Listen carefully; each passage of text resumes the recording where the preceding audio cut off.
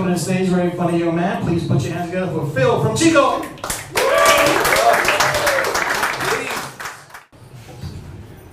I think white people are the best racists. I do. I don't think we're the only racists, obviously. But I think we're the best at being racist. Like, we're really good at it.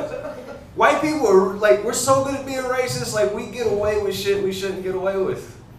Like, we cover up racism with more racism, and people don't even fucking realize it. It's crazy. It's true. Like, you guys have all heard about this Washington Redskins controversy, right? For those of you who don't know, the NFL team, Washington Redskins, a lot of people, a lot of white people, think that they should change their name because Redskins is offensive to Native Americans.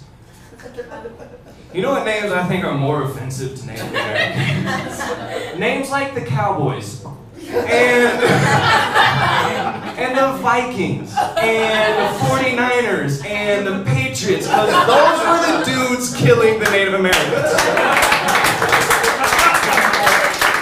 Why is that okay?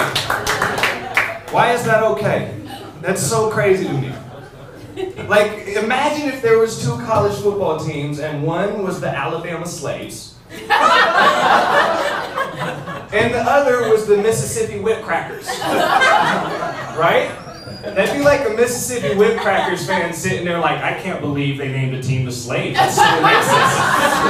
No. They should change that. I will not support anything they do until they change that racist name. By the way, I have an extra ticket to this Whip Crackers game.